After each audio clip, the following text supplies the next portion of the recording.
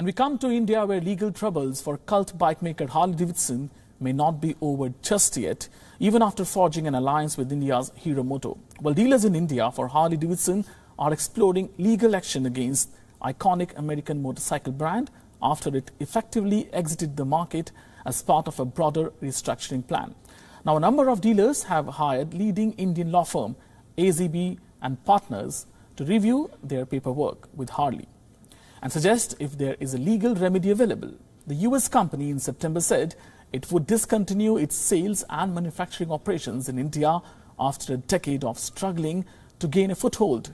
A month later, it entered a distribution tie-up with India's Hero MotoCorp, the largest bike maker in the whole world, which will also develop motorcycles to be sold under Harley-Davidson brand. Now, India is one of the world's largest motorbike and scooter markets, but the bulk of sales come from low-end commuter models here. America's General Motors, MAN Trucks and WION Motorcycles, they have also exited India in the last 3 years, creating uncertainty for dealers that typically invest millions of dollars to set up showrooms.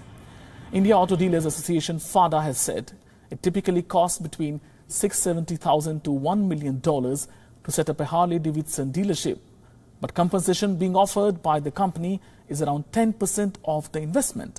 Now, industry data shows Harley-Davidson's annual sales in country were down by 50% to 2,400 motorcycles in the fiscal year to March 31st from over 4,600 5 years ago.